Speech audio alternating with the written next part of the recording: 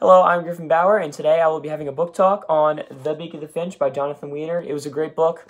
I loved reading it. It really gave me better insight on what evolution really is and how Charles Darwin and Peter and Rosemary Grant helped with the studies of evolution. All right, we're going to get right into this. The central idea discussed in this book, there's three parts to this book.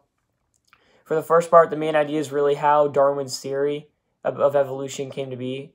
And how the finches, Darwin's finches, one right there, how the finches became famous. The second part has to do with Peter and Rosemary Grant, like I mentioned before, and their research and what they've been observing every year when they go to the Galapagos Islands. And the third part talks about how this research is being used today to help further the knowledge of evolution.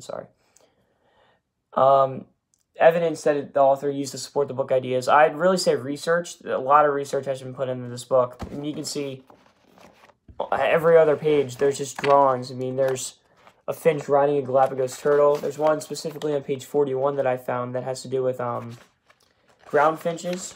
And it gives information about all of their names and drawings. I mean, the drawings are extremely helpful. A passage I found significant, found one on page 8. I will read it to you guys. It says, today, more and more evolutionists are doing what Darwin thought impossible. They are studying the evolutionary process not through fossils, but directly in real time in the wild. Evolution in the flesh. Evolution comes from the Latin evolutio, an unrolling, unfolding, opening.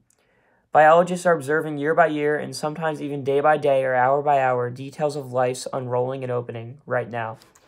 Yeah, this really talks about how much has come from Darwin's research and it's such an important asset in all science classes and what we've been learning, which is what I'll get to later. Actually, what I'll be getting to next is how this book relates to our curriculum. Well, we learned about the biosphere and we learned so much about evolution. And I mean, I'm going to be honest, I wasn't really completely understanding about what evolution was, and this book really helped me get a better understanding of it. Next, a summary about what I've learned. Well, I learned that evolution is very complex.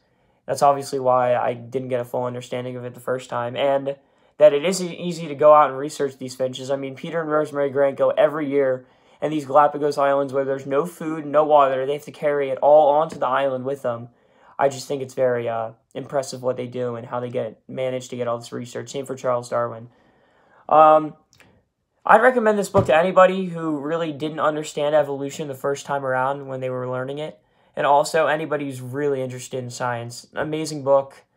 I mean, anybody who loves science. Winner of the Pulitzer Prize. Yes, I had very fun reading it. And thank you. See you guys soon.